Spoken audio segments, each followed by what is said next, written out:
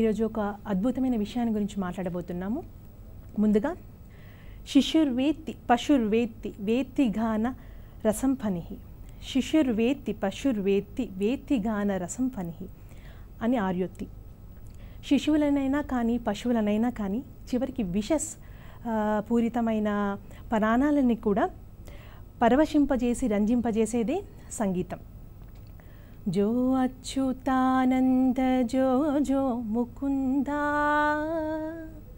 लाली परमानंद राम गोविंदा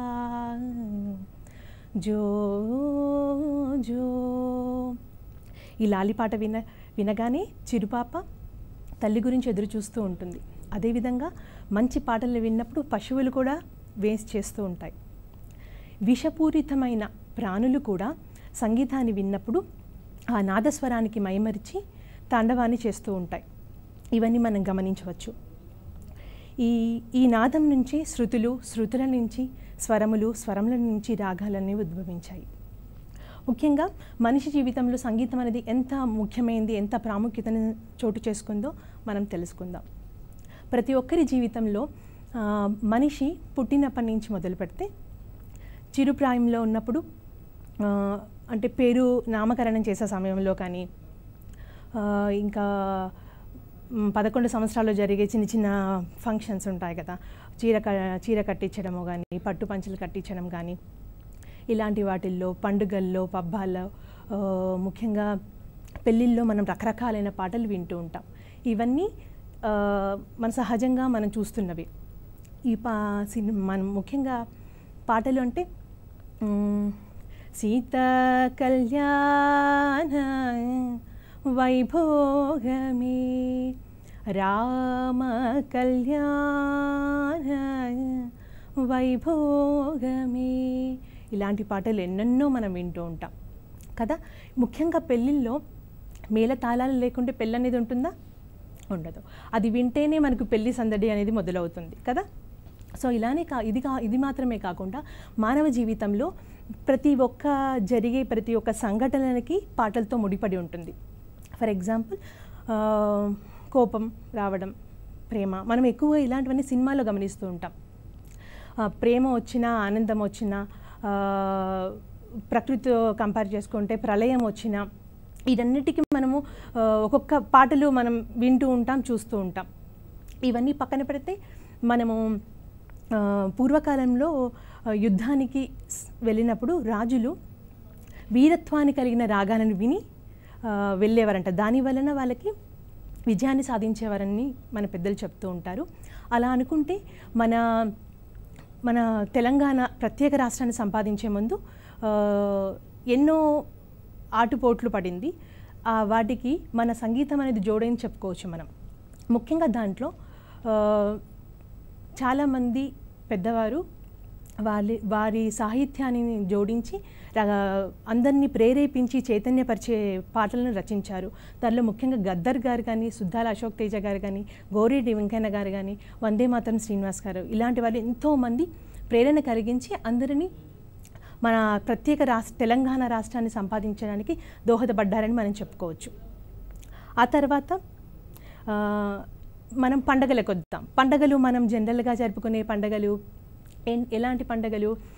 ముఖ్యంగా పండగలు అనేవి సంక్రాంతి, దసరా, దీపావళి, క్రిస్మస్, ముస్లిమ్స్ జరుపుకునే రకరకాల పండుగలు. ఈ పండుగలన్నిటికీ పాటలతోటే మనం మొదలు పెడతాం, అవునా కదా.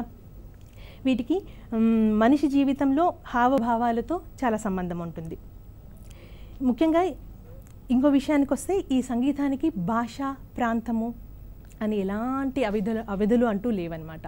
అంటే ఈ మన పాట అనేది ఒక ప్రాంతానికి మాత్రమే, ఒక దేశానికి మాత్రమే, ఈ పర్టిక్యులర్ ప్రాంతానికి, ప్రపంచానికి అంటూ ఎలాంటి హద్దులు లేవు.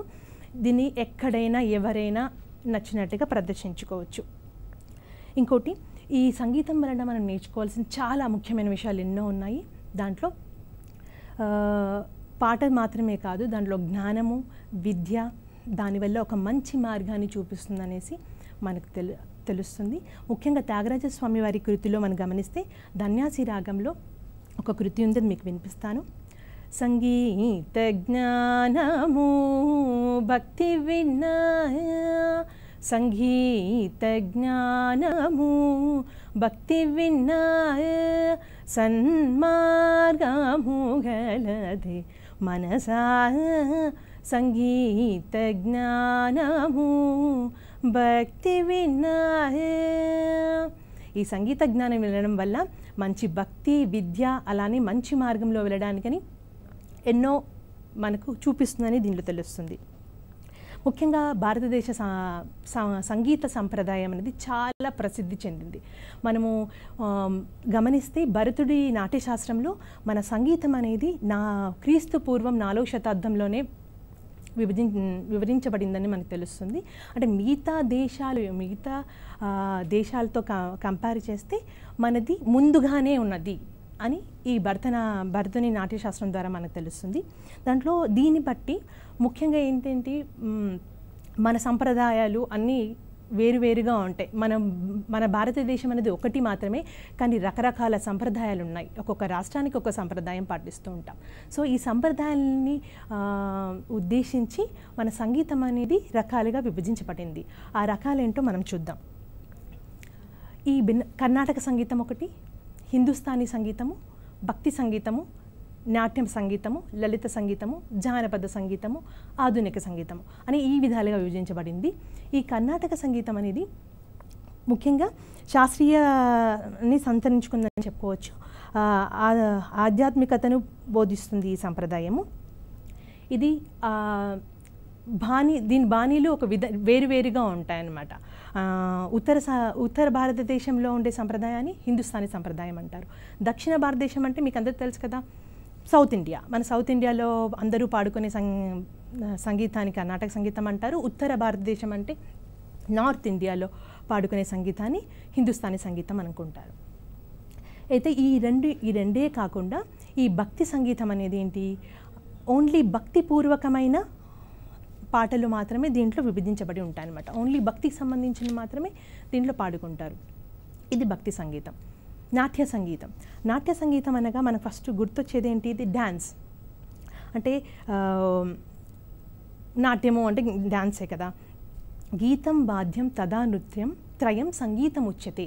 గీతం అంటే పాట పాడడం, నాట్యం అంటే డ్యాన్స్ వేయడం, వాయిద్యం అంటే ఇన్స్ట్రుమెంట్. అంటే ఈ నాట్యం అనేది మన గీతము అలాగే వాయిద్యాల కలయికతో అభినయంతో ప్రదర్శించబడేది నాట్యం. సో ఈ నాట్యాన్ని మనము ఏ విధంగా ఉంటుందో మనం ఇప్పుడు తెలుసుకుందాం. ముఖ్యంగా మన భారతదేశం అనేది నాట్యానికి చాలా ప్రసిద్ధిగాంచింది.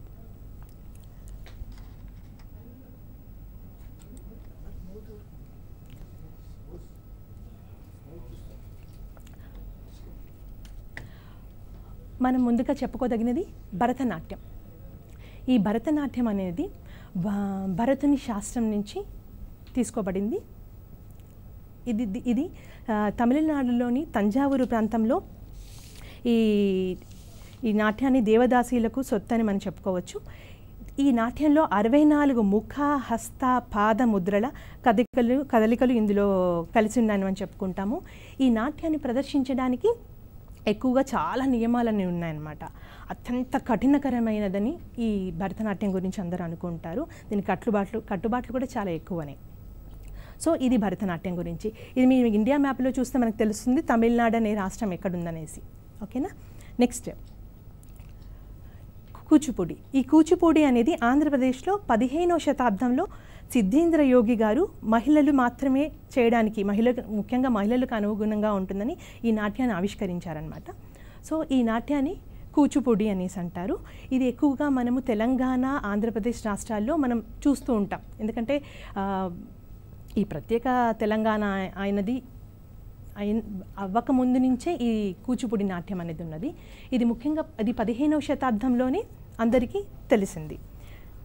నెక్స్ట్ ఇది మనము ఈ తెలంగాణ రాష్ట్రం, ఈ ఆంధ్రప్రదేశ్ అనేది మనము ఎందుకంటే మీకు ఎందుకు ఈ విడిగా ఈ రాష్ట్రాలను చూపిస్తున్నానంటే మీకు అందరికీ ఈజీగా ఐడెంటిఫై చేయడానికి ఏ రాష్ట్రంలో ఏ నాట్యాన్ని ఎక్కువగా మనం ప్రిఫర్ చేస్తామని చెప్పేసి. నెక్స్ట్ కథక్. ఈ కథక్ అనేది రాధాకృష్ణుల కథలను నృత్య రూపంగా చూపిస్తూ ఉంటారన్నమాట. దాన్ని కథక్ అంటారు. ఈ నాట్యాన్ని వజీర్ ఆలీషా గారు ఆదరించి అభివృద్ధి చేశారని మన పెద్దలు చెప్తుంటారు. అయితే ఇది ఎక్కువగా ఉత్తరప్రదేశ్ ఇంకా రాజస్థాన్లో ప్రదర్శించబడే నాట్యం. ఈ నాట్యం మణిపురి. ఈ మణిపురి అనేది భారతదేశంలో ఈశాన్యంలో ఈ మణిపురి డ్యాన్స్ను ప్రదర్శిస్తారన్నమాట. ఈశాన్యం అంటే నార్త్ ఈస్ట్లో ఈ మణిపురి నాట్యాన్ని ప్రదర్శిస్తారు. ఇది ఓన్లీ మణిపురి ప్రాంతానికి మాత్రమే సంబంధించిందనమాట. తర్వాత ఈ నాట్యాన్ని ప్రదర్శించడం మొదలైన తర్వాత మిగతా వాళ్ళందరూ ప్రదర్శిస్తున్నారు, కానీ ముందు మాత్రం మణిపురిలోనే ప్రదర్శించేవారనమాట. ఇది మనం కంపేర్ చేస్తే ఆ డ్రెస్సింగ్ స్టైల్ చూడండి ఎలా ఉంటుంది. మిగతా డ్యాన్స్తో కంపేర్ చేస్తే ఇది కొంచెం వేరే విధంగా కనబడుతుంది, అంటే కొంచెం డిఫరెంట్ ఉంటుంది మిగతా వాటితో కంపేర్ చేస్తే. ఇది 18వ శతాబ్దంలో వెలుగులోకి వచ్చిందని మనం చెప్పుకోవచ్చు. నెక్స్ట్ వచ్చేసి ఒడిస్సీ. ఈ ఒడిస్సీ అనేది ఒడిస్సా రాష్ట్రం నుంచి వచ్చిందని మనం చెప్పుకుంటారు. ఈ ఒడిస్సీ నాట్యంలో ఎక్కువగా దేనికి ప్రాధాన్యం ఇస్తాము అంటే కదలికలు, శరీర భాగాల్లో ఇంకా అభినయాల్లో ఎక్కువగా ఈ నృత్యాన్ని ప్రదర్శిస్తూ ఉంటారు. జనరల్గా ఏ డ్యాన్స్ అయినా ఏదైనా కూడా మనము కదలికలతోటే కదా మనం ప్రదర్శించేది, కానీ ఇది మాత్రం ఎక్కువ భంగిమలు మాత్రం ఎక్కువగా చూపిస్తారన్నమాట ఈ ఒడిస్సీ నాట్యంలో. ఇంకొకటి ఏంటంటే ఈ ఒడిస్సీ నాట్యానికి స్పెషాలిటీ ఏంటంటే జానపద సంగీతం అనేది కనుమరుగవుతున్న సమయంలో ఈ ఒడిస్సీ నాట్యాన్ని వెలికి తీసుకొచ్చారని చెప్పి పెద్దవాళ్ళు చెప్తూ ఉంటారు. మన సంగీత పుస్తకాల్లో కూడా చాలా వాటిల్లో ఉంది. ఈ ముఖ్యంగా జానపద సంగీతం అంటే ఏవేవి వస్తాయి మనకు? పేరడి, వీధి నాటకాలు, తోలుబొమ్మలాటలు, బుర్రకథలు, ఇవన్నీ పేరడి కింద, ఇవన్నీ జానపద సంగీతంకి వస్తాయి. ఇవన్నిటినీ ఈ ఒడిస్సీ నాట్యము బయటికి తీసుకొచ్చిందని మనం చెప్పుకోవచ్చు. నెక్స్ట్ వచ్చేసి మోహిని అట్టం.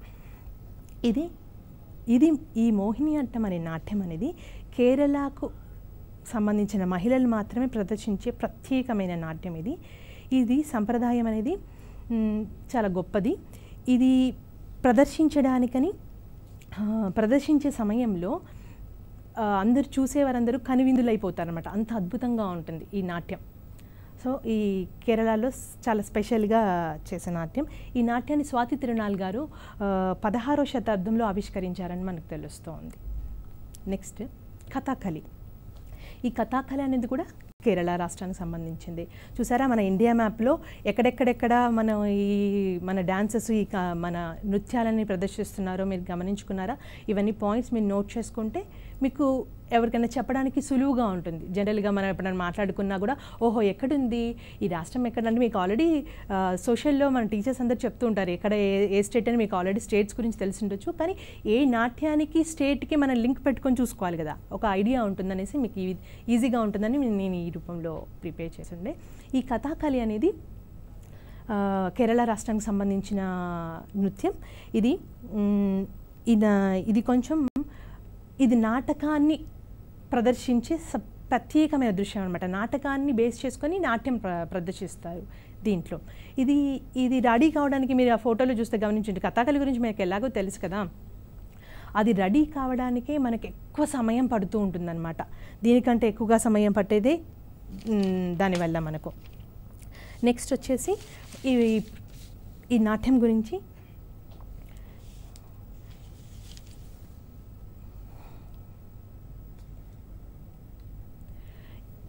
నాట్య సంగీతం తర్వాత మనం తెలుసుకునేది లలిత సంగీతం. ఈ లలిత సంగీతం అనేది ఎక్కువగా చాలా సరళమైన సంగీతం. ఎక్కడంటే అక్కడ మనం చూస్తూ ఉంటాం. లలిత సంగీతం అంటే చాలా ప్లెయిన్గా ఉంటుంది, ఎలాంటి ఒడిదుడుకులు లేకుండా ఎక్కువగా ప్రకృతిని తలుచుకొని మనం దీంట్లో పాటలు పాడుతూ ఉంటాము. ముఖ్యంగా ఇవన్నీ సినిమా పాటలు. ఈ లలిత సంగీతాన్ని నేర్చుకున్న వాళ్ళందరూ సినిమా పాటలు కూడా చాలా వరకు పాడి ఉన్నారు. మన రామాచారి గారు 1998లో లిటిల్ వాళ్ళది ఒక సపరేట్గా క్లాసెస్ ఓపెన్ చేశారు. ఆయన చిన్న పిల్లలందరికీ చాలా పాటలు నేర్పించి ఇప్పటికీ చాలామంది నేర్చుకున్న వారందరూ సినిమాలలో కూడా పాటలు పాడుతున్నారు. మనకు తెలిసిన హేమచంద్ర, కారుణ్య, ఇంకా చాలామంది ఉన్నారు, కృష్ణ చైతన్య, వీళ్ళందరూ రామాచారి గారి స్టూడెంట్సే. ఆయన గారికి మనము ధన్యవాదాలు చెప్పుకోవాలి, ఎందుకంటే ఈ లలిత సంగీతం ద్వారా ఎంతోమందిని పైకి తీసుకొస్తున్నారు. నెక్స్ట్ జానపద సంగీతం. ఈ జానపద సంగీతం అనేది ఎక్కడి నుంచి వచ్చింది?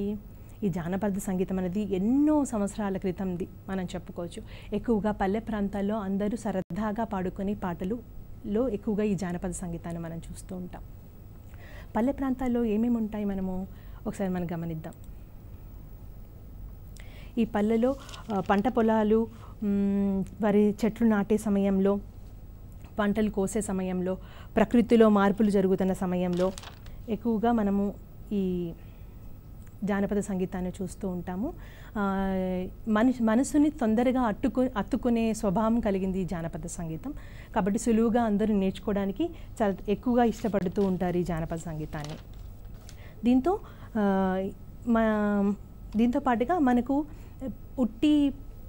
నార్మల్గా జానపద సంగీతాన్ని దీంట్లో అంటే ప్రకృతి సంబంధించిన పాటలే కాకుండా ప్రళయం సృష్టించినప్పుడు కూడా, ఏదైనా మనము ప్రాబ్లం ఫేస్ చేసినప్పుడు, మన దేశం కొంచెం అంటే ప్రస్తుతానికి కరోనాతో బాధపడుతుంది కదా, ఈ సమయంలో కూడా మనం అందరూ పాటలు సృష్టించారు, మనం వింటూనే ఉన్నాం కదా.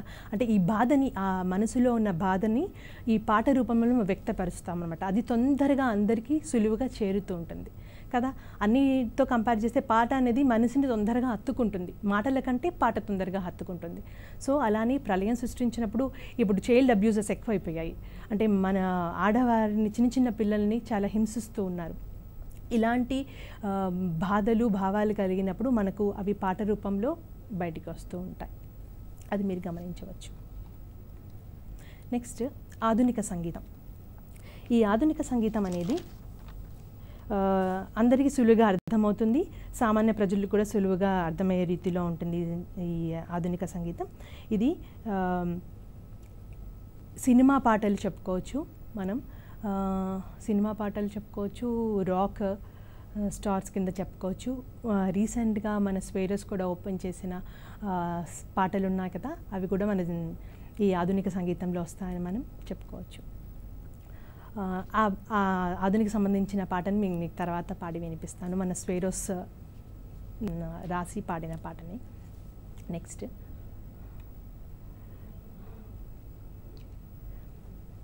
ముఖ్యంగా మనము కర్ణాటక సంగీతంలో కొన్ని విషయాల గురించి మనము మాట్లాడుకుందాం. ఈ కర్ణాటక సంగీతాన్ని కొంచెం సులువుతరంగా నేర్చుకోవడానికి పురంధరదాస్ గారు ఒక విద్యార్థులకి, ముఖ్యంగా విద్యార్థులు సులువుగా నేర్చుకోవడానికి, ఈజీగా లెర్న్ చేయడానికని కొన్ని సులువైన పద్ధతులు చెప్పారనమాట. అవి మనందరికీ తెలిసిన విషయమే. దాంట్లో ఏంటి, ఫస్ట్ మనకు స్వరములు ఉంటాయి. మీరందరూ మనము స్వరాలంటే తెలుసు కదా, సరిగమ పదని, సప్తస్వరాలు. ఈ సప్తస్వరాల ద్వారానే మనం సంగీతం అనేది మొదలు పెడతాం. ఎవరైనా గుర్తుంచుకోండి, ఏది ఫస్ట్ నేర్చుకోవాలనుకున్నా కూడా దానికి బేసిక్స్ ఇంపార్టెంట్. ఫర్ ఎగ్జాంపుల్ లాంగ్వేజెస్కి వస్తే తెలుగు కానీ, హిందీ కానీ, ఇంగ్లీష్ కానీ ఏదైనా కూడా బేసిక్ లెటర్స్తో నేర్చుకుంటాం. ఏబిసిలు, ఆలుతో మొదలు పెడతాం. అలానే ఈ సంగీతాన్ని మనము స్వరాలతో మొదలు పెడతాం. ఆ తర్వాత మనము ఏబిసిలు నేర్చుకొని దానికి వర్డ్స్ ఫామ్ చేసి, ఆ తర్వాత సెంటెన్స్ ఫామ్ చేసి, తర్వాత ఒక పారాగ్రాఫ్, ఆ తర్వాత ఎస్సే కింద కూడా ఫామ్ చేస్తాం కదా. అదేవిధంగా సంగీతంలో కూడా మనకు స్టెప్ బై స్టెప్గా నేర్చుకుంటూ ఆ తర్వాత మనం మొత్తం సంపూర్ణ సంగీతాన్ని నేర్చుకుంటాం. దీనికి కొంచెం సాధన అనేది ఎక్కువగానే అవసరం అవుతుంటుంది. ఇది నేర్చుకున్న తర్వాత మనం ప్రదర్శించిన మనం మనోధర్మ సంగీతం అని నెక్స్ట్ లెవెల్స్ చాలా ఉన్నాయి. సో ఈ ప్రదర్శిస్తాం మనం. ఈ స్క్రీన్లో చూసుకుంటే నెంబర్ 1గా ఫస్ట్ మనం సరళీ స్వరాలను నేర్చుకుంటాము, ఆ తర్వాత అలంకారాలు నేర్చుకుంటాము, తర్వాత గీతాలు, తర్వాత స్వరజతులు, వర్ణాలు, కృతులు, ఇలా 1 by 1 నేర్చుకున్నప్పుడు ఈ స్వరాలలో కూడా ఫస్ట్లో ఉన్న ఈ స్వరాల్లో రకరకాలు ఉన్నాయన్నమాట. సరళీ స్వరాలు, జంట స్వరాలు, ధాటు స్వరాలు, హెచ్చు స్థాయి స్వరాలు, అలా వివిధ రకాలైన స్వరాలు ఉన్నాయి. ఆ తర్వాత అలంకారాల్లో కూడా మనము 7 అలంకారాలు నేర్చుకుంటాము. వాటి గురించి నెక్స్ట్ స్లైడ్లో చూద్దాము. నెక్స్ట్ గీతాలు, ఆ గీతాల తర్వాత స్వరజతులు, అంటే ఈ గీతాలని కొంచెం సులువుగా అంటే మనము స్వరము దాంతో పాటుగా సాహిత్యం ఈ రెండిటి వరకు ఓన్లీ స్వరం మాత్రమే ఉంటుంది. స్వరాల్లో అలంకారాల్లో స్వరాలు మాత్రమే ఉంటాయి. గీతాల్లో మాత్రం స్వరము దానికి తగ్గ సాహిత్యం కూడా ఉంటుంది. దీని తర్వాత నెక్స్ట్ స్టెప్ స్వరజతులు అంటే కొంచెం హెచ్చు స్థాయి అంటే కొంచెం కష్టతరంగా కొంచెం ఒక బిట్ ఎక్స్ట్రా మనం నేర్చుకుంటాం. నెక్స్ట్ వర్ణాలు దీనికంటే స్వరజతుల కంటే కొంచెం కష్టతరమైంది. అది కొంచెం రెండు స్థాయిలలో పాడుకుంటూ ఉంటాను అనమాట. మనం ఇవన్నీ నేర్చుకున్న తర్వాత ఇది ఎందుకు ముఖ్యంగా మీకు ఈ వృక్షాన్ని ఎందుకు చూపించాల్సి వచ్చింది అంటే మనము ఏదైనా మన సంగీతం అనేది ప్రకృతితో సంబంధం కదా. ప్రకృతితో మనం ఏదైనా ప్రకృతితో లింక్ చేసుకుంటూ ఉంటాం. అలానే లింక్ చేసుకుంటే ఈ వృక్షం అనేది మనం నేర్చుకోదగినది. దీంట్లో ఈ వేర్లు అనేది పునాదులు. ఈ పునాదులే వాగ్గేయకారులు. మన వాగ్గేయకారులు ఎవరైతే సంగీతాన్ని నేర్పిస్తున్నారో వారే పునాదుల కింద చెప్పుకోవచ్చు. దాంట్లో ముఖ్యంగా త్యాగరాజస్వామి గారు, శ్యామశాస్త్రి, ముత్తుస్వామి దీక్షితార్ గారు, రామదాసు గారు, అన్నమాచార్యులు, పురంధరదాసు వీళ్ళందరూ పునాదులే. వీరి ద్వారానే సంగీతం అనేది అభివృద్ధి చెందింది కదా. మనం తెలుసుకుంటున్నాం కదా, వీళ్ళ ద్వారానే సంగీతం అనేది అభివృద్ధి చెంది కాబట్టి వాళ్ళని వేర్ల కింద మనం చూపిస్తూ ఉన్నాం. నెక్స్ట్ దీంట్లో స్వరకల్పన, నెరవల్, రాగాలాపన, తానం, పల్లవి అని మనం చూపిస్తున్నాం. అంటే ఏంటి, మనం ఇవన్నీ నేర్చుకున్న తర్వాత మన మనోధర్మాన్ని, మన సంగీతాన్ని చాలా ఎక్కువగా ప్రాక్టీస్ చేస్తూ ఉండి ఇంప్రూవ్ చేసుకున్న తర్వాత సొంతంగా మనమే పాడగలిగేంత శక్తి మనకు వస్తుంది.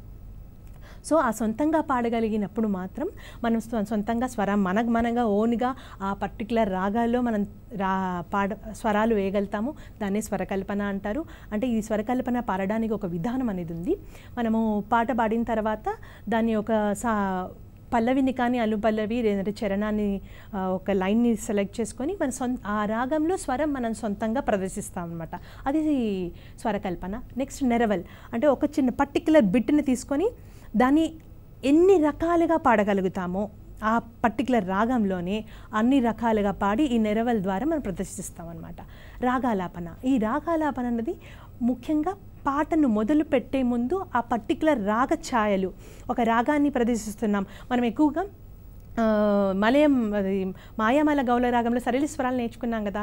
ఈ సరళి స్వరాలు నేర్చుకున్నప్పుడు మాయామాల గౌల రాగం, ఈ మాయామాల గౌల రాగంలో సరళి స్వరాలు నేర్చుకున్నాము, పాట పాడుతున్నామంటే ప్రేక్షకులకు వినేవారికి ఓహో వీరు ఈ రాగంలో పాటలు పాడుతున్నారా, ఈ రాగంలో పాడబోతున్నారు, ఏంటా రాగము అని వినేవారికి కూడా ఉత్సాహం ఎక్కువగా కలుగుతుందన్నమాట. ఈ రాగంలో ఏ పాట, ఇదా అని చూసేవారికి కొన్ని తెలిసి ఆల్రెడీ విని నేర్చుకుని ఉంటారు కదా, ఇది పాడుతున్నారు అని వాళ్ళు గెస్ చేస్తుంటారు అనమాట. ఈ సంగీతం అనేది ఊరికే ఏదో పాడేస్తూ కాదు, మనలో ఉత్సాహాన్ని కూడా పెంచుతూ ఉంటుంది అనమాట. నెక్స్ట్ ఏం పాడుతున్నారు, ఈ పాట పాడుతున్నారా, ఇదే అయిండొచ్చు అని డిస్కషన్స్ కూడా జరుగుతూ ఉంటాయి. ఇలా ఈ ముందు రాగాలాపనతో మొదలుపెట్టి ఆ తర్వాత పాట పాడి తర్వాత స్వరకల్పన చేసుకుంటాం. నెక్స్ట్ అనేది తానం, పల్లవి అనేది ఆ పై స్థాయిలో పాడుకునే అనమాట, సొంతంగా పాడుకునేవి ఇవన్నీ. ఈ చెట్టులో మీరు గమనిస్తే రకరకాలైన ఫలాలు మనకు కనిపిస్తున్నాయి కదా. అంటే ఏంటి, ఈ రాగాలాపన, తానం, పల్లవి, స్వరకల్పన, నెరవల్ అనేవి స్పెసిఫిక్గా ఒక చెట్టుకు ఉండాల్సింది, అంటే విడివిడిగా చెట్లకు ఉండాల్సింది ఒకే చెట్టులో ఉన్నాయి. అంటే ఏంటి, సంగీతం అనేది అన్ని ఫలాలని చూపిస్తుంది అన్నమాట. అన్ని రకాల ఫలాలు సంగీతంలో ఉంటాయి, దాన్ని మనం ఆస్వాదించవచ్చు అని దానికి గుర్తుగా ఈ విధంగా చేయడం జరిగినది. ఒకవేళ ఏమైనా తప్పుగా మీకు అనిపిస్తే క్షమించాలి, ఎందుకంటే నా ఐడియాతో ఇవి చేస్తుండే. ఓకేనా. నెక్స్ట్ మనం అనుకున్నాం కదా మొదట్లో, ఈ సంగీతం అనేది జీవరాశుల అన్నిటితో సంబంధం ఉంటుంది. ఉట్టి మానవాళికి మాత్రమే కాకుండా జీవులతో కూడా సంగీతం అనేది అనుబంధం కలిగి ఉంటుందని మనము ఈ స్లైడ్లో చూసుకోవచ్చు. షడ్జమం, సప్తస్వరాలు మనం పాడుకుంటే స రి గ మ ప ధ ని, అంటే ఒక్కొక్క స్వరం ఆ ఒక్క జంతువుల యొక్క కూతతో మ్యాచ్ అవుతూ ఉంటుంది. మనం పర్టికులర్గా గమనిస్తుండదు, బాగా ఎక్కువ కాన్సన్ట్రేషన్ మన చెవు దగ్గర కాన్సన్ట్రేషన్ పెట్టేసి అది వింటే మనకు అర్థమవుతుంది. అంటే ఇది నెమలి క్రీంకారం, ఆ నెమలి కూత, ఆ నెమలి సౌండ్ చేసినప్పుడు ఆ షడ్జమాన్ని మనం వింటూ ఉంటాం. స రీ అంటే ఎద్దు సౌండ్ చేస్తున్నప్పుడు అంబా అని అరుస్తున్నప్పుడు, ఈ అంబా అని అరుస్తున్నప్పుడు రీ అనే సౌండ్ వస్తుందా లేదా ఒకసారి క్రాస్ చెక్ చేసుకోవాలి మనం. రీ, నేను రీ అంటుంటాను, మీరు ఎద్దులాగా సౌండ్ చేయండి. రీ గా మా పా పా అంటే కోయిల కూత. మనం కోయిల కూతను ఎక్కువగా వింటూ ఉంటాం. ఈ సమ్మర్లో ఎక్కువగా కోయిలు కూస్తూ ఉంటాయి. మన చెట్ల దగ్గరికి వెళ్ళి చూస్తే ఎక్కువగా పల్లెటూరులో ఎక్కువగా ఉంటాయి. సిటీలో కూడా ఇప్పుడు మన కరోనా కాబట్టి అన్ని క్లోజ్ అయి ఉన్నాయి కాబట్టి ఈ కోయిల కూతలు మనకు వినపడుతూ ఉంటాయి. ఈ కోయిల కూతల్ని ఎక్కువగా మనం వింటూ ఉంటాం. ఇంకా చిలకల పలుకులను ఎక్కువగా వింటాం, ఆవులను ఎక్కువగా వింటాం. కానీ మిగతా వాటిని వినడం చాలా తక్కువగా, అరుదుగా మనం మిగతావి వింటూ ఉంటాం.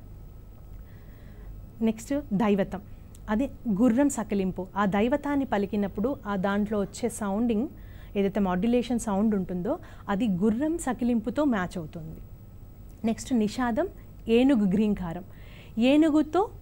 ఏనుగు గ్రీంకారంతో నిషాదం అనేది మ్యాచ్ అవుతుంది. ఈ విధంగా పశుపక్షాదులతో మన సంగీతం అనేది కూడా అనుబంధం కలిగి ఉందని మనం చెప్పుకోవచ్చు.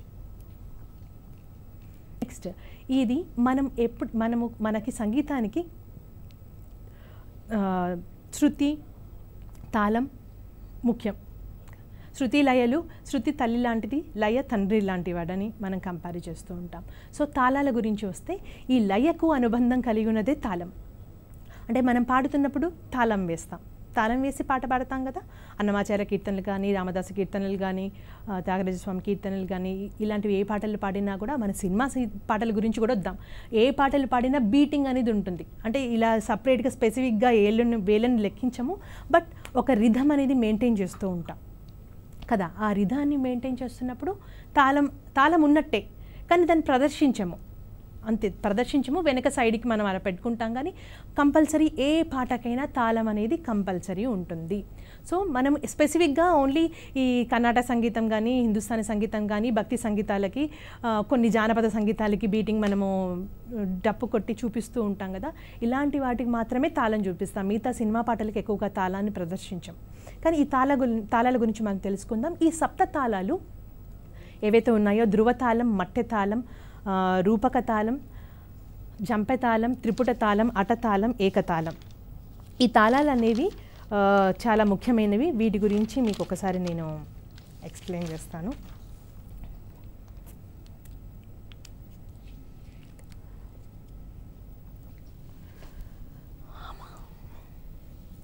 ఈ తాళాలలో తాళాంగాలు ఉంటాయి. అంటే ఇప్పుడు మనం తాళాలు చూసాం కదా. ఫర్ ఎగ్జాంపుల్ ధృవతాళం తీసుకుందాం.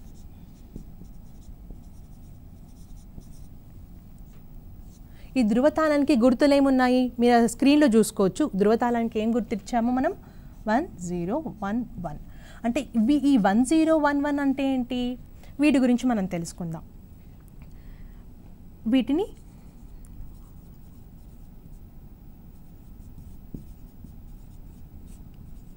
వీటి తాళాంగపు గుర్తులు అనుకుంటాము. ఆ తాళాంగ గుర్తుల గురించి మనం తెలుసుకుందాము.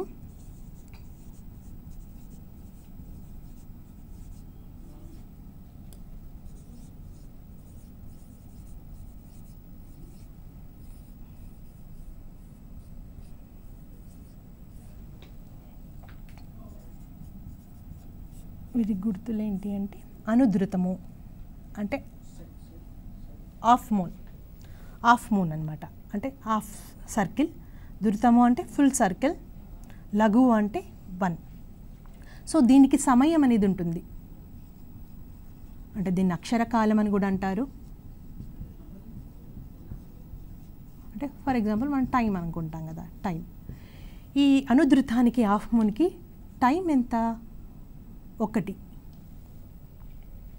ధృతానికి 2 అక్షరకాలాలు, లఘువుకి చాలా ఉన్నాయి. ఏంటా లఘువుకి ఉన్న అక్షరకాలాలు ఏంటో మనం తెలుసుకుందాం. మీకు ఒకసారి దీని గురించి ఎక్స్ప్లెయిన్ చేస్తాను. అనుధృతం అంటే హాఫ్ మూన్ కదా, అంటే 1 అక్షరకాలం. దాన్ని ఎలా ప్రదర్శిస్తాము మనం ఒకసారి చూద్దాము.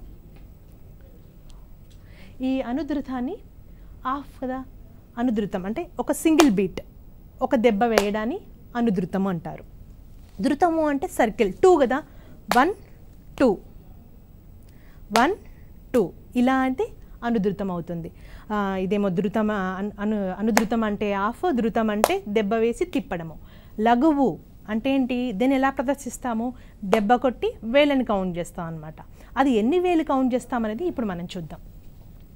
దీంట్లో జాతులు అనేవి ఉంటాయి.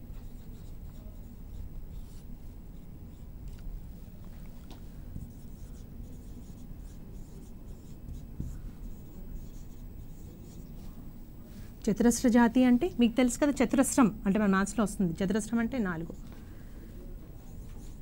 తిస్రం అంటే 3, మిశ్రం అంటే 7,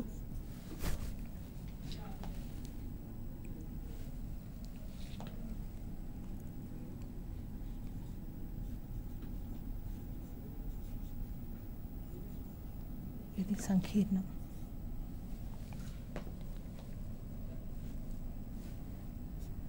సంకీర్ణం అంటే 9, ఖండ అంటే ఖండజాతి అంటే 5. అంటే వీటి నెంబరింగ్స్ అనమాట. చతురస్ర జాతి అంటే 4, తిస్రం అంటే 3, మిశ్ర జాతి యాక్చువల్గా మిశ్ర జాతి అంటే 5, సంకీర్ణం అంటే 9, ఖండ అంటే 5. వీటిని ఈ లఘువులలో మనము కేంద్రీకరించినప్పుడు అంటే జోడు చేసినప్పుడు, అంటే ఈ లఘువుల్లో 4 పెట్టుకోవచ్చు, 5 పెట్టుకోవచ్చు, 3 పెట్టుకోవచ్చు, 7 పెట్టుకోవచ్చు, 9 పెట్టుకోవచ్చు. ఇవి పెట్టుకొని మనం పాటను ప్రదర్శిస్తాం అన్నమాట. ఎక్కువగా అలంకారాల్లో మనము వీటిని గమనిస్తూ ఉంటాం. మీకు అది ఎలానో మీకు ఒకసారి నేను చెప్తాను. ఇప్పుడు ఈ ధృవతాళాన్ని మనం తీసుకున్నామనుకోండి, ధృవతాళానికి సిగ్నల్ ఇది 1001 అంటే ఏంటి, ఈ ధృవతాళంలో ఇక్కడ మనం 4 2 4 4 అని పెట్టుకున్నాం, అంతే కదా. ఇప్పుడు ధృవతాళంలో ఈ సిగ్నల్ ఇచ్చినప్పుడు మనము దీన్ని సెలెక్ట్ చేసుకున్నాం, చతురస్ర జాతిని సెలెక్ట్ చేసుకున్నాం. దీంట్లో నేను పాడాలి అని అనుకున్నాను. పాడాలి అనుకున్నప్పుడు ఈ ప్లేస్లో 4 2 4 4 అని పెట్టుకుంటాం. అంటే ఏంటి, 4 అంటే ఏంటి, ఆ ప్లేస్లో మన సప్త స్వరాలని దీంట్లో జోడిస్తాం. 4 4 4 అంటే సప్త స్వరాలు, అంటే మన ఇష్టం. స రి గ మ, నెక్స్ట్ 2 ఉంది, సరే గ రి, నెక్స్ట్ 4,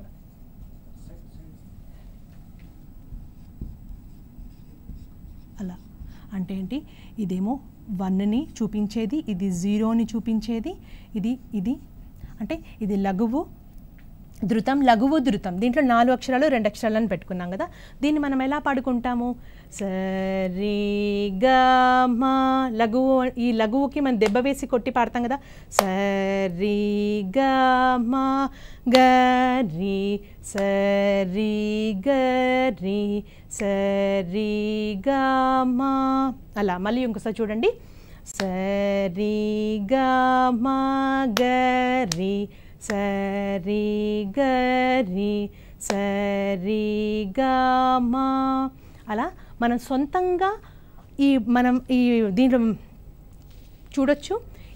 ఈ సప్త తాళాల్లో మీరు అందరూ నోట్ చేసుకోండి. సప్త తాళాలు సిగ్నల్స్ ఏవైతే సింబల్స్ ఉన్నాయో వాటిని నోట్ చేసుకోండి. వాటిని బేస్ చేసుకొని దాంట్లో మనం స్వరాలని జోడించి మనం పాడుకోవచ్చు. ఓకేనా, అది మీరు ప్రయత్నించండి. ఇంకొకటి కింద ఉంది చూసారా, 4th వన్ జంపతాళం. ఈ జంపతాళం అనేది కొంచెం డిఫరెంట్గా ఉంది, అంటే అన్నీ కలగలిసి ఉన్నది ఈ జంపతాళంలో కదా. అన్నీ కలగలిసిన జంపతాళాన్ని ఒకసారి ప్రయత్నిద్దామా అందరం? నాతో పాటు మీరు ట్రై చేయండి.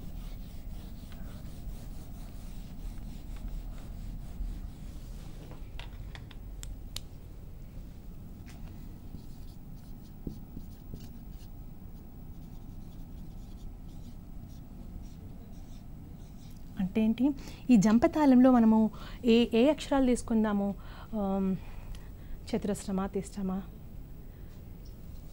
సరే 7 అక్షరాలు తీసుకుందాం. కొంచెం మనం కష్టమైనది తీసుకుందాం.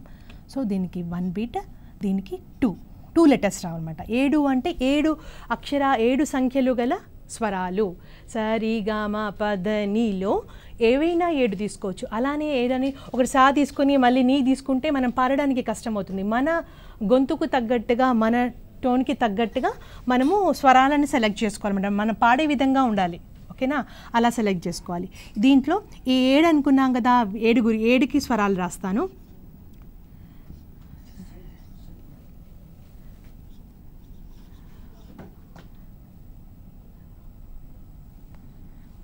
ఫర్ ఎగ్జాంపుల్ ఏ సొంతంగా అంటే సరిగా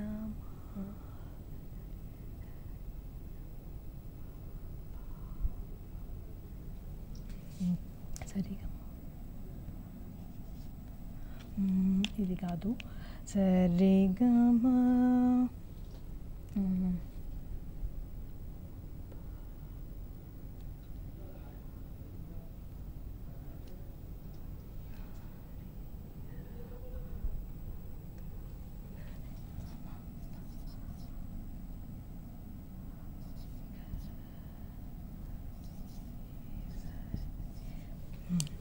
ఎలా పాడుకుంటాం? సరి గ మ ప మ గ రి సరి. మీరు ఒకసారి ఎవరైనా ప్రయత్నించండి, సొంతంగా మీకు ఏమైనా వస్తుందా దీంట్లో స్వరం అనేది. అంటే 7 ప్లేస్లో మన సరళీ స్వరాల్లో ఏదైనా స్వరాలని పెట్టుకొని 1 అంటే 1 3 6 7. ధృతం అంటే ఓన్లీ సింగిల్ వర్డ్ కదా, ఒకటి డి, ఇది ఈ విధంగా ప్రయత్నిస్తే మనం మిగతా అన్ని తాళాల గురించి కూడా మనం నేర్చుకోవచ్చు.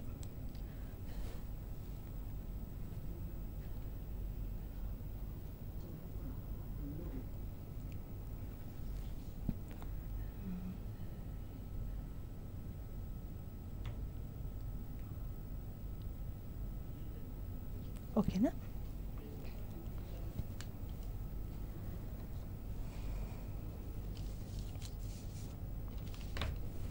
నెక్స్ట్ మన పురంధరదాస్ గారు ఈ సప్త తాళాల గురించి కూడా మనకు ఈ 35 తాళాల గురించి కూడా ఒక పట్టిక ఉంది. అన్ని రకరకాల దాంట్లో ఇంకా ఎక్కువ తాళాల గురించి మనం నేర్చుకోవచ్చు. మన వాగ్గేయకారుల గురించి మనం తెలుసుకుందాం. అంటే ఈ సంగీతంలో ఉండే వాగ్గేయకారులలో చాలా ముఖ్యులు త్యాగరాజస్వామి, ముత్తుస్వామి దీక్షితార్, శ్యామశాస్త్రి. వీరందరూ చాలా ముఖ్యులు అని మనం చెప్పుకోవచ్చు. త్యాగరాజస్వామి, ముత్తుస్వామి దీక్షితార్, శ్యామశాస్త్రి గారు త్రిమూర్తులని మనం పిలుస్తూ ఉంటాం. అంటే వీరు సంగీతంలో త్రిమూర్తులు, మన భారతదేశ సంగీతానికి త్రిమూర్తులుగా వాళ్ళని పిలుస్తాము. ఈ త్యాగరాజస్వామి గారి గురించి మనం ఒకసారి మాట్లాడుకుంటే 1767 సంవత్సరంలో త్యాగరాజస్వామి వారు జన్మించారు. వీరి తల్లిగారి పేరు సీతమ్మ, తండ్రి గారు రామబ్రహ్మం గారు. ఈయన రాముడి భక్తుడు, మనందరికీ తెలిసిందే త్యాగరాజస్వామి గారు రాముడి భక్తుడని. ఈయన చిన్నతనంలోని రామదాసు, పురంధరదాసు గారి కీర్తనలు చిన్న వయసులోనే ఎక్కువగా నేర్చుకున్నారట. తల్లి ఒడిలో ఉన్నప్పుడు అంటే 10 సంవత్సరాల ప్రాయంలోనే ఎక్కువగా పురంధరదాసు కీర్తనలు కానీ రామదాసు కీర్తనలు కానీ ఎక్కువగా నేర్చుకున్నారు. వీళ్ళు ఎక్కువగా తెలుగు, సంస్కృత భాషల్లో సంగీత విద్వాంసుల గురించి అన్నిటి గురించి ఎక్కువగా వర్ణించారు వీరు. ఈ స్వామివారు దివ్యనామ సంకీర్తనలను, ఉత్సవ సాంప్రదాయ కీర్తనలని, గేయ నాటకాలని ఇలా చాలా రచించారని మనకు తెలుసు. అదేవిధంగా ఆయన రచించిన ప్రతి ఒక్క కీర్తనలు నొటేషన్ తోటి మనకు పొందపరిచి మనకి ఇవ్వబడింది. అంటే మనం పాడే ప్రతి ఒక్క పాటలో నొటేషన్ అనేది కంపల్సరీ కదా. మనం ఏదైనా పాట పాడుతున్నామంటే దానికి నొటేషన్ అనేది ఉంటుంది. ఫర్ ఎగ్జాంపుల్ గీతం, మనము గీతం గురించి మాట్లాడుకుందాం. బిల్హరి రాగంలో గీతం గురించి అంటే మా ప ద స స రి రీ స ద ప మా ప అనేది నొటేషన్. దీనికి సాహిత్యం శ్రీ గణనాథ సింధూరవర్ణ. అంటే నొటేషన్కి తగ్గట్టుగా సాహిత్యం, అంటే సాహిత్యం వెనక స్వరం అనేది ఉంది. ఆ స్వరాన్ని బేస్ చేసుకొని సాహిత్యం అనేది పాడతాం. అంటే మామూలుగా పాట పాడతాం, కానీ దానికి ఆ పర్టిక్యులర్ రాగంలో మనం పాడాలి అంటే దానికి స్వరాన్ని జోడిస్తాం. అంటే కంపల్సరీ వెనక స్వరంని బేస్ చేసుకొని మనం సాహిత్యాన్ని ప్రదర్శిస్తాం అన్నమాట. అలాంటి ఎన్నో రచనలని త్యాగరాజ స్వామి గారు మనకు అందరికి అందజేశారు. ముఖ్యంగా మనం చాలా విద్వాంసుల దగ్గర నుంచి మనం రచించిన సాహిత్యం ఉంటుంది, బట్ నొటేషన్ అనేది పర్టికులర్ రాగంలో మనకు దొరకడం కొంచెం కష్టం. కానీ మన త్యాగరాజ స్వామి వారు నొటేషన్తో సహా ఎన్నో పాటలను మనకు అందించారని మనం చెప్పుకోవచ్చు. నెక్స్ట్ ఈ త్యాగరాజ స్వామి గారు కర్నూలు జిల్లాకు సంబంధించిన కాకర్ల గ్రామస్తులు, అంటే మన తెలుగువారే. కానీ వాళ్ళ పూర్వీకులు కొన్ని కారణాల వల్ల తమిళనాడులోని తంజావూరు జిల్లా తిరువారూర్కి వలస వెళ్ళారని చెప్పుకుంటూ ఉంటారనమాట. సో ఆయన వలస వెళ్ళిన తర్వాత అక్కడే స్థిరపడిపోయారు. ఆయన ముఖ్యంగా రాముడి భక్తుడి కాబట్టి రాముడి గురించే ఎన్నో రకాల పాటలను సృష్టించారు. రాముడిని మనసులో ఊహించుకొని స్వామిని ఎన్నో పాటలు పాడారు. దాంట్లో మనము తిరువారూరులో ఎక్కువగా పుష్య బహుళ పంచమి రాజు ఆయన జయంతి వేడుకలు మనం జరుపుకుంటుంటాం.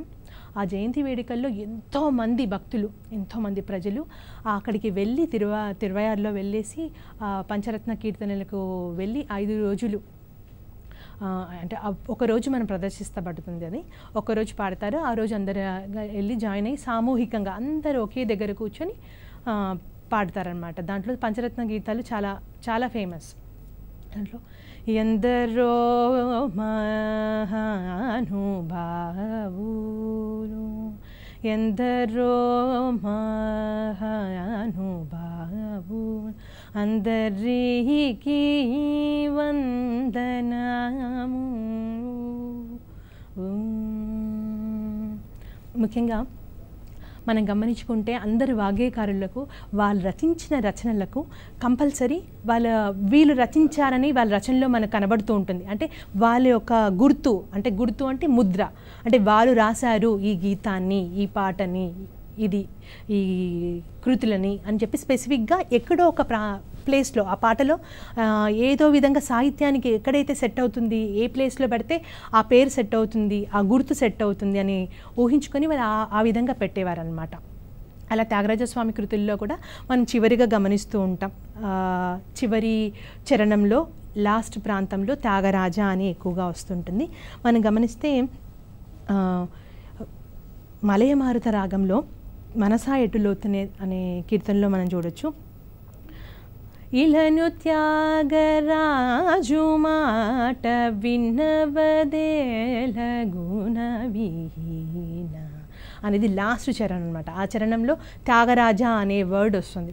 ఇలను త్యాగరాజు మాట విన్నవదేల గుణవీన మనసా ఎటులోతునే నా మనవిని చేకొనవి, మనసా ఎటులోతునే.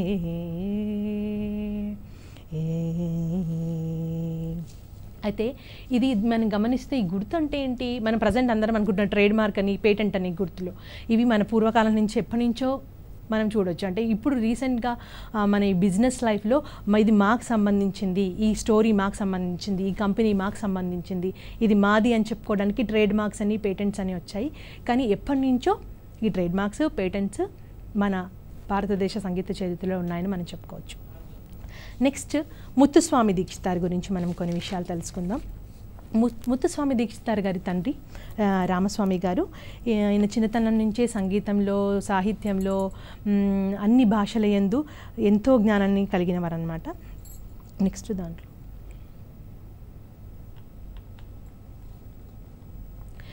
ముత్తుస్వామి దీక్షితార్ గారు దక్షిణ ఆంధ్రదేశాన్ని సందర్శించి అంటే అన్ని టెంపుల్స్ని వెళ్ళారట. అన్ని ప్రాంతాలకి వెళ్ళి ఆ గుడిలల్లో ఉండే మహత్యం, ఎందుకు ఈ గుళ్ళు గోపురాలు అంటే ఇదేంటి అని మనం అనుకుంటాం కదా, దాంట్లో ఉండే మహత్యం ఏంటి, ఎందుకు ఇక్కడ ఇది పర్టికులర్ ప్లేస్ అనేది ఉంది అంటే, గుడి అంటే ఏంటి, మనము దేవుని గురించి మాట్లాడుకుంటాం కదా, అక్కడ ఒక పవర్ అనేది ఉంటుంది. ఆ పవర్ గురించి ఆ పవర్ని మనము స్పెసిఫిక్గా ఆ పర్టికులర్ పాయింట్లో వెళ్ళి మనము అంటే ధ్యానం చేసుకుంటే మనకు కొన్ని శక్తులు అనేవి వస్తాయండి. శక్తులు మీన్స్ కొంచెం పాజిటివ్ వైబ్రేషన్స్. అంటే అక్కడ కొంచెంసేపు టైం స్పెండ్ చేస్తే మనకు కొన్ని వెంటనే మనకు ఏదైనా విన్న జ్ఞాపక శక్తులు కానీ ఇలా కొన్ని ఉంటాయి. అవి వెంటనే మన మైండ్లో అంటే కొంచెం రిలాక్సేషన్ ఉంటుంది. ఫస్ట్ టెంపుల్ అంటే ఏంటి, ప్రశాంతంగా ఉంటుంది, ఎలాంటి అలజడి లేకుండా. అందరూ ఎక్కడైనా వెళ్దామంటే ప్రశాంతంగా ఉండాలంటే ఫస్ట్ ఎట్ వెళ్ళాలంటే గుడికి వెళ్తే బాగుంటుంది, ప్రశాంతంగా ఉంటుందంటే అక్కడ కొన్ని నియమాలు పద్ధతులు పాటిస్తూ ఉంటారు. అంటే గుడిలోనే కాదు, చర్చికి వెళ్ళినా మనము మసీదుకి వెళ్ళినా ఎక్కడైనా ప్రశాంతంగానే ఉంటుంది, ఎవ్వరూ సౌండ్ చేయరు. ఎందుకంటే ఈ ప్లేస్లో వెళ్తే అందరూ సైలెంట్గా ఉండాలని అందరికి తెలుస్తుంది. సో అలాంటి ప్రాంతానికి వెళ్ళి కొంచెం టైం స్పెండ్ చేస్తే హ్యాపీగా రిలాక్సేషన్ మోడ్లోకి వస్తాం. సో ఇలాంటి పర్టికులర్ ప్లేస్లో ఎలాంటి స్పెషాలిటీ ఉందనేసి మన ముత్తుస్వామి దీక్షితార్ గారు వెళ్ళి ఆ పర్టికులర్ ప్రాంతానికి ఉన్న ప్రాముఖ్యతని తెలుసుకొని అది వారి రచనలలో ముద్రించి రాశారనమాట, అంటే పాడారు. అలా మనము ఆయన రచనలు చాలా వరకు కొన్ని మాత్రం అలా సెలెక్టెడ్గా చేశారని చెప్పి మనం తెలుసుకోవచ్చు. ఇలా ఈయన పయనించిన సమయంలో ఒకసారి ఆయన ఒక గ్రామానికి వెళ్ళినప్పుడు అంటే ఆ గ్రామం చాలా వర్షాలు లేక ఎన్నో ప్రాబ్లమ్స్ ఫేస్ చేస్తూ ఉందని తెలుసుకున్నారట. అంటే వాళ్ళు చెప్పకుండానే ఆయన గ్రహించేసి ఆయన ఆ టైంలో అమృతవర్షిణి రాగంలో పాటను పాడినప్పుడు వర్షం కురిసిందట. అంటే అది చాలా మెచ్చుకోదగింది కదా. దీనికి ఏంటి, ఎక్కడ పవర్ ఉంది, ఆ రాగంలో ఉన్నది పవర్ కదా. ఆ రాగంలో ఆయన మలిచి పాటను పాడడం వలన అది వర్షం కురిసింది. అంటే ఆ రాగానికి అంత మాధుర్యం, అంత అద్భుతమైన శక్తి ఉందని అనుకోవచ్చు. మన కేసీఆర్ కూడా మన వర్షాలు పడని సమయంలో ఎన్నో యోగాలు అంటే చేశారు కదా. అంటే మన పూజ అంటే హోమాలు చేయడం ద్వారా మన హోమంలో వేసే ప్రతి ఒక్క మూలికలు మన ఆకాశానికి అంటే అవి మన వాయు ద్వారా చేరుకొని ఆ వర్షానికి తగ్గట్టుగా అట్మాస్ఫియర్ని క్రియేట్ చేస్తాయన్నమాట. సో అలానే ఈ రాగంలో అమృతవర్షిని రాగంలో పాడే పాటలు కూడా అలాంటి అట్మాస్ఫియర్ని క్రియేట్ చేసి వర్షం కురిపేలాగా చేస్తుందన్నమాట. అది మన ముత్తుస్వామి గారు చేసిన గొప్ప పని. నెక్స్ట్ ఈ ముత్తుస్వామి గారికి కూడా ముద్ర ఉంది. మనం ఇందాక మన త్యాగరాజ స్వామి గారి నుంచి చెప్పినట్టుగా ముత్తుస్వామి గారు కూడా గురు గుహ అనే ముద్రతో ఆయన పాటల్లో మనం చూస్తుంటాం. సింహేంద్ర మధ్య రాగంలో పామరజన పాలిని అనే కీర్తనలో మనం గమనించవచ్చు. పామరజన పాలిని, ఇది చరణంలో మనకు కనబడుతుంది.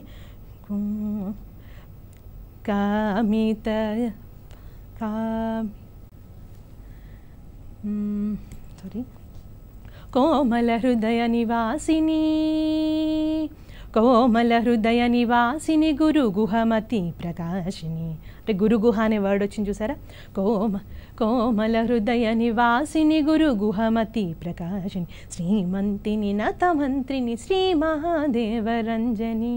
అంటే వాళ్ళ గుర్తుని పాటలో ఎక్కడ పొందుపరచాలో అక్కడ పెట్టుకుంటారనమాట. ఇది మన ముత్తుస్వామి గారి గురించి మనం తెలుసుకునేది. నెక్స్ట్ శ్యామశాస్త్రి గారు, త్రిమూర్తుల్లో ఒకరైన శ్యామశాస్త్రి గారి గురించి మనం మాట్లాడుకుందాం. శ్యామశాస్త్రి గారు 1763వ సంవత్సరంలో జన్మించారు.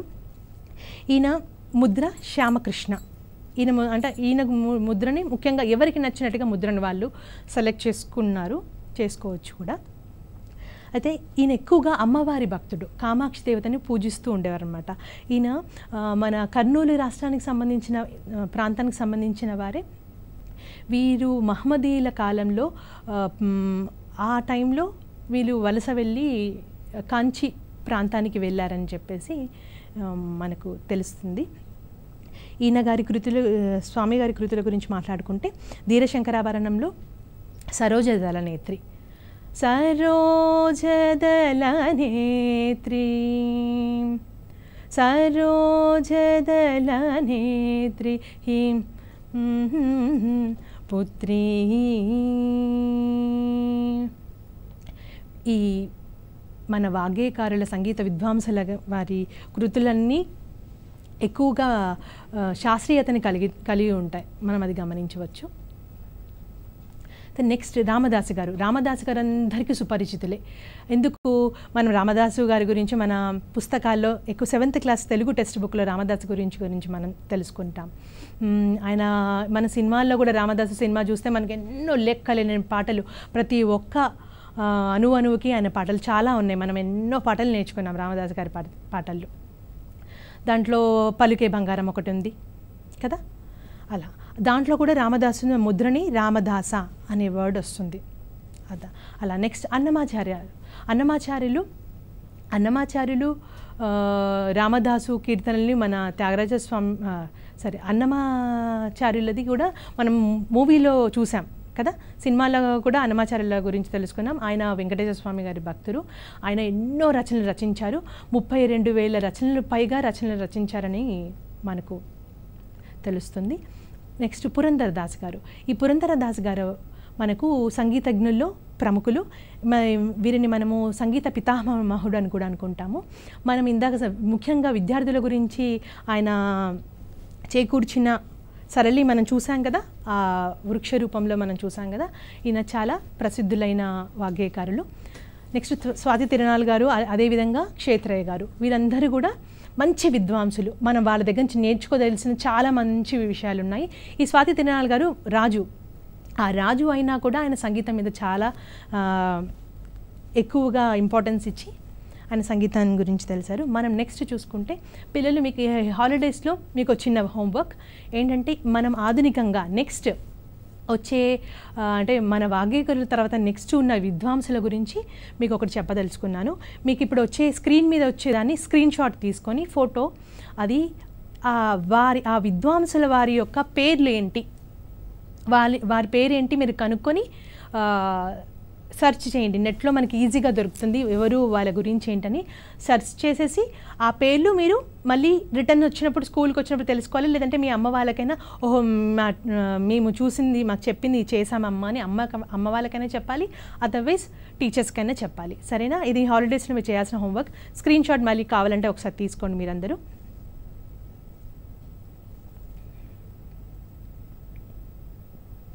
అదేవిధంగా నెక్స్ట్ మనకు చెప్పుకోదగ్గ విద్వాంసుల్లో ముఖ్యమైన వారు మన ఎంఎస్ సుబ్బలక్ష్మి గారు.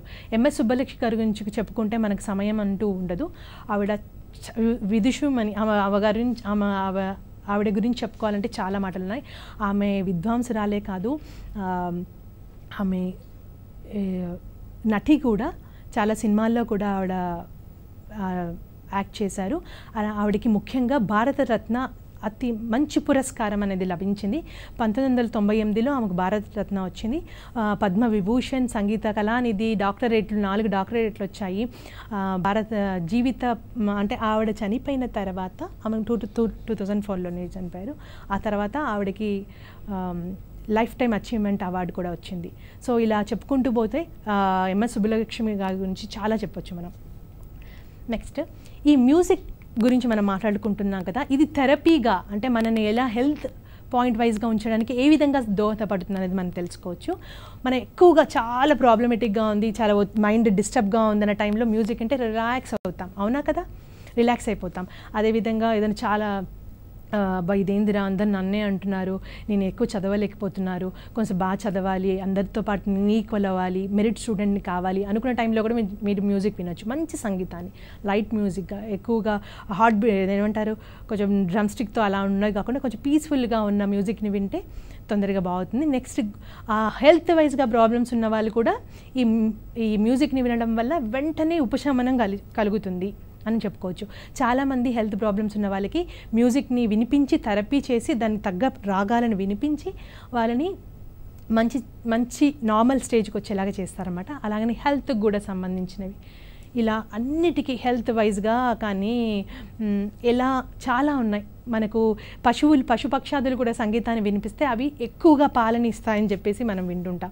అలాగే చెట్లు కూడా, అంటే పంట పొలాలు ఎక్కువగా పంట రావడానికి కూడా దానికి తగ్గ మ్యూజిక్ని వినిపిస్తే అవి పంట ఎక్కువగా సమృద్ధిగా పండుతుందంట. ఇది ఆల్రెడీ ప్రూవ్డ్, అంటే మనం సైంటిఫిక్గా ప్రూవ్ అయిన విషయం. సో మనం ఈ మ్యూజిక్ అనేది మన జీవిత శైలిలో మన రెగ్యులర్గా నడిచే లైఫ్ స్టైల్లో మ్యూజిక్ అనేది చాలా ఇంపార్టెన్స్. మనం మ్యూజిక్ని నేర్చుకోవడంతో పాటు వింటే కూడా దాని తగ్గట్టుగా ఈక్వల్గా మన ప్రాఫిట్ని పొందుతామని మనం చెప్పుకోవచ్చు. ముఖ్యంగా అందరికీ చెప్పాల్సింది ఏంటంటే, ఈ మంచి అవకాశాన్ని ఇచ్చినందుకు అందరికీ నేను ధన్యవాదాలు తెలుపుకుంటున్నాను. ఇంకా మరిన్ని విషయాలు మనం తర్వాత మాట్లాడుకుందాం. సెలవు. ధన్యవాదాలు.